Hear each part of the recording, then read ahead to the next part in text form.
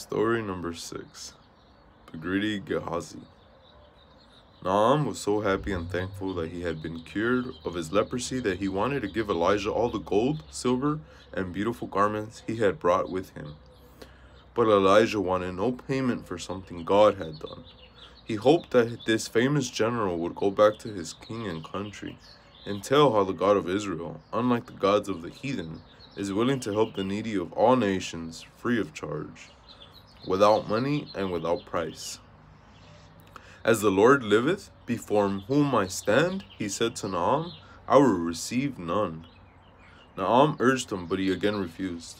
Aglow with the memory of this wonderful generosity, Naaman started back for Damascus. No doubt he said to his servants, I never saw anything like this in all my life. Imagine any man's refusing all that money I offered him. The God he serves must be different from any I have ever heard about.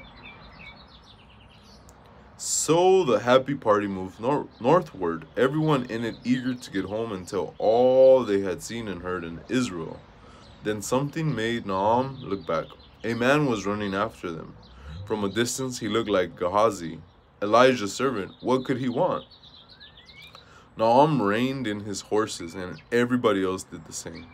Gehazi came up panting. Naaman got out of his chariot to greet him. Is all well? He asked, a little worried. Oh yes, said Gehazi cheerfully, while he made up the biggest lie of his life. All is well. My master hath sent me, saying, Behold, even now there be come to me from Mount Ephraim 2 young men of the sons of the prophets. Give them, I pray thee, a talent of silver and 2 changes of garments. The story sounded perfectly plausible, and Naaman was most happy to oblige. Take 2 talents, he said, and he urged them, and bound 2 talents of silver in 2 bags with 2 changes of raiment, and laid them upon 2 of his servants, and they bare them before him. Naaman started up his horses again and departed, wondering whether Gehazi's story was true or whether Elijah really wanted the money for himself after all. Meanwhile, Gehazi returned and hid his loot in a secret place. But if he thought he was going to keep anything like this secret, he just didn't know his master. Where have you been? Asked Elijah as he entered the house again. Nowhere, nowhere, exclaimed the prophet in great anger. Went not my heart with thee, with the man turned again from his chariot to meet thee? Gehazi looked at the floor ashamed. He had been found out. His awful lies were known. But Elijah was not finished with him yet. Is it a time to receive money and to receive garments and olive yards and vineyards and sheep and oxen and menservants and maidservants? He asked sternly. It was not, and Gehazi, as a servant of God's prophet, should have known it. Then came his punishment.